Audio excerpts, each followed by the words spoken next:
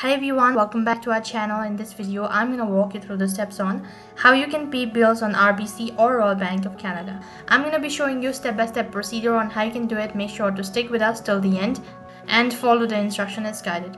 In order to start with this procedure, first thing first, make sure that the device is connected to an internet service and then log in into your account. After you're logged into your account, you'll be directed to the home page, and right at the bottom you'll be able to see multiple tabs, and from the list you need to tap on move money. After that, you'll be able to see multiple options underneath, so click on pay a bill.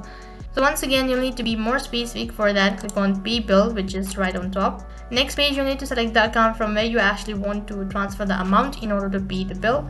And as soon as you click on it, on the other half of the screen, you'll be able to see multiple options. From the list, click on savings or any other account that you wish to transfer the money from. After that, enter in the amount that you wish to pay or transfer.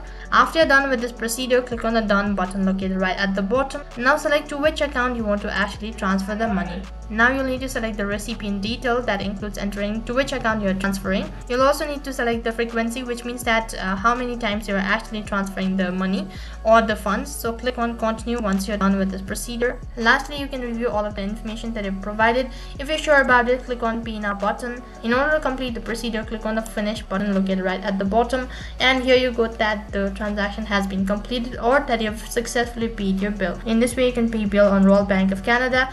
That is all for this video. I hope the video was helpful. Make sure to like, share and subscribe to our channel. Thank you for watching.